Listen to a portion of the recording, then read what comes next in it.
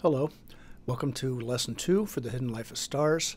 In this lesson we will take a look at the night sky and try to understand how we label things in the night sky, how we move through the sky, and talk about why we have seasons. We will also get into some of the interesting phenomena that we observe, such as solar eclipses and lunar eclipses.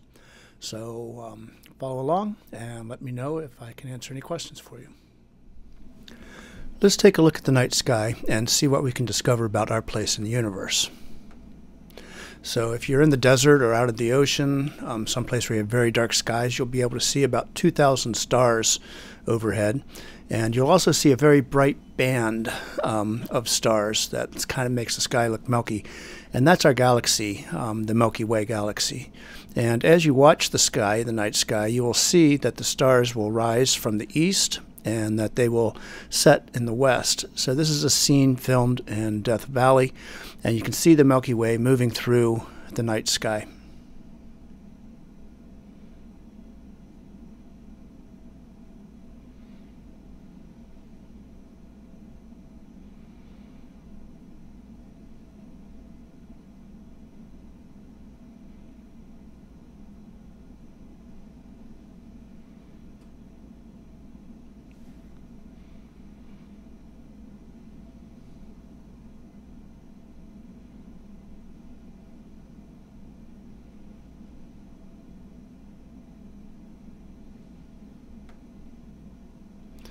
So when we look at the sky, it's nice to have a map so we can talk about different regions of the sky.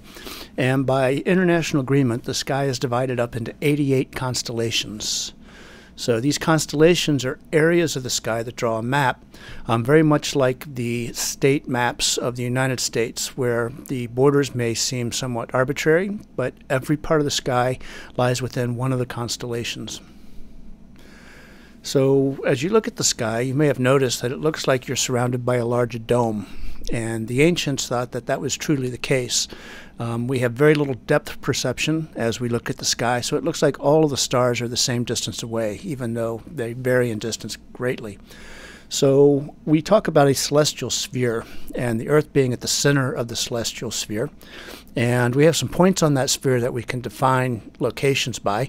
If you look at the North Pole of the Earth here, directly above the North Pole of the Earth is the North Celestial Sphere. Directly below the South Pole of the Earth is the South Celestial Sphere.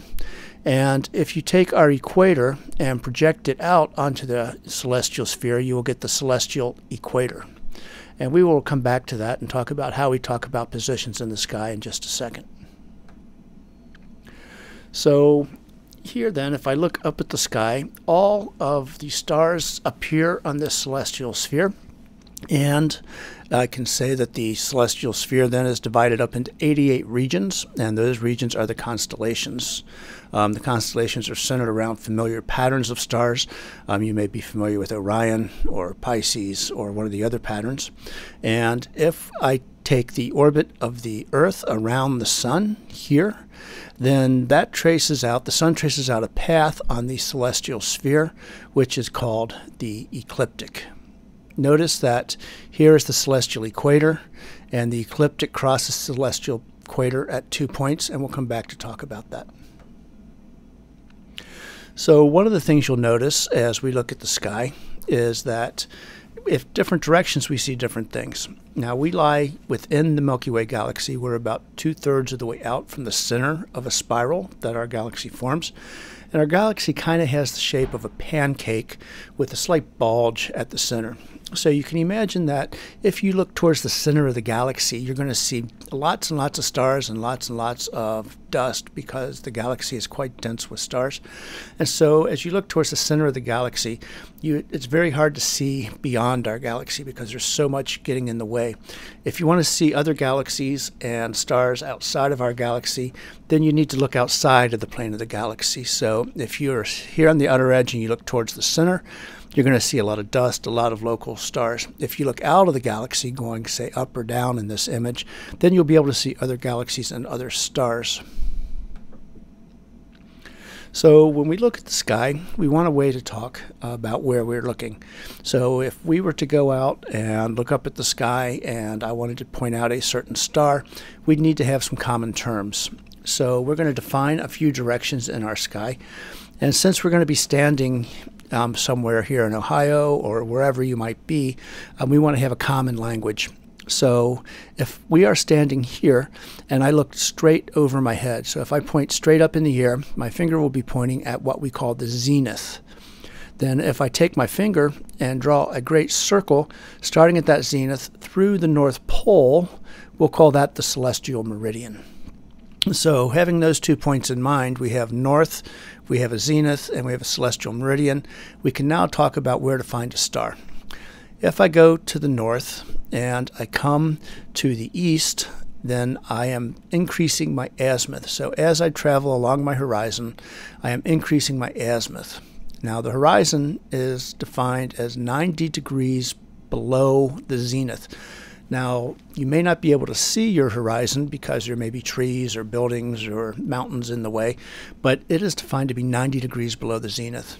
So if I come east along my horizon, then that is my azimuth, and then I go upwards towards my zenith from the horizon, and that's my altitude. So for instance, if I said I wanted you to observe a star that was 45 degrees azimuth and 45 degrees altitude, then you would come to face due east and then look 45 degrees up from your horizon. And we would be able to discuss then whatever that star was.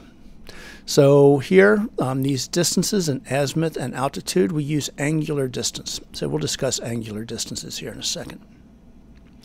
So we want to look at the sky. And if I tell you to look, say, 15 degrees in altitude, how do you know what 15 degree is? Well, your hand makes for a very good reference. If you hold your hand out at arm's length, your finger is about 1 degree in angular measure. If you hold up 3 fingers, that's about 5 degrees in angular measure. A fist is 10 degrees in angular measure. If you hold your thumb and your little finger spread out as far as you possibly can, that's about 25 degrees in angular measure if you're holding it out at arm's length. So what is angular measure? Well, we break a circle into 360 degrees. So there are 360 degrees in one full circle. In astronomy, quite often we need to have smaller units of angular measure. So we break that degree up into 60 arc minutes. So 1 degree is 60 arc minutes, and 1 arc minute is 60 arc seconds. So how do you work with these types of units? Well, let's say I want to know how many arc seconds are in 30 degrees. Well, if I take 30 degrees times 60 arc minutes per degree, then that will give me the angle in arc minutes. And then if I multiply that by 60 arc seconds divided by 1 arc minute, then that gives me the angular measure in arc seconds. So give this a try. Why don't you pause the video here and answer the question, how many degrees are there in 18,000 arc seconds? Another useful property that we have in astronomy that helps us discover where things are and to measure things is something we call angular size. So I define angular size as being the physical size of the object, that's this small d here, divided by the distance from the observer, divided by this distance d. If you want that value in degrees, you will need to multiply by 360 degrees divided by 2 pi radians. So that is your angular size delta, and it doesn't matter how far away you are, this angular size can be quite different. So a good example is hold your finger up in front of your eye, very close to your eye, and notice how much of the field of vision is taken up by your finger. Now hold the same finger out at arm's length and notice how little of your field of vision is taken up by your finger. So as you get further away, you are decreasing the angular size of your finger. So here, since we're dealing with angles, we can look at a unit circle, and starting here on the horizon, and in mathematics we tend to go counterclockwise. So if I start at the horizon, come straight up, that's 90 degrees. If I go to the other horizon, that's 180 degrees. and I can talk about the angular size of objects in the sky, in this case the moon. And the moon, drawn not to scale here, is 1/2 a degree. So I can talk about the size of that in terms of its angular size. And that's going to be a very handy tool. So on the website and in Angel, we have a worksheet which has an example. So in that example, I walk you through how to work with angular measure. And then at the end of the example, there are 3 exercises. Make sure you take the time to do these exercises. You are free to either type the solutions or photograph your solutions or scan your solutions. Any way you can get them into a digital format and put those in the Dropbox for Lesson 2 on Angel. If you have any questions working through this worksheet, be sure to come to one of my office hours or ask me via email. So one of the things we discussed earlier is the stars rise in the east and they set in the west. So here, if I have my zenith straight overhead, so I'm standing here, say in Ashland, Ohio, and I look straight up and I see my zenith. And then if I look towards the North Star, that will be my north celestial pole. So if I look at Polaris, I see my north celestial pole, and I see stars here rise in the east and they set in the west. Now, if you've watched the sky, you may notice that there are some stars, like the Big Dipper or the Cassiopeia here in Ohio, that never set. And as you see, they orbit around the celestial pole. So as they orbit around the celestial pole, they never drop below my horizon. Stars that are always above the horizon we call circumpolar stars. Notice there are some stars in the southern hemisphere, like the Southern Cross, that we never get to see here in Ohio because they are circumpolar below our horizon. So we never get to see those stars. Notice there are several stars then that will rise above our horizon and then set below our horizon. So these stars are the stars we see rising and setting through the night. So as I stand here in Ohio, I see some stars never set, those are circumpolar, and I see some stars that rise in the east and set in the west as the Earth rotates. So in order to talk about where we're located on Earth, we break the Earth up into a grid. And we talk about the equator being the center. And if I look at my angular measure above the equator, those are latitude lines. So notice that as I come above the equator, northern Florida is at about 30 degrees. The Canadian border is up just below 45 degrees, and so forth up to the North Pole. I can have angular measure going south to the South Pole. So if I tell you your latitude, you know how far in angular measure you are up from the equator.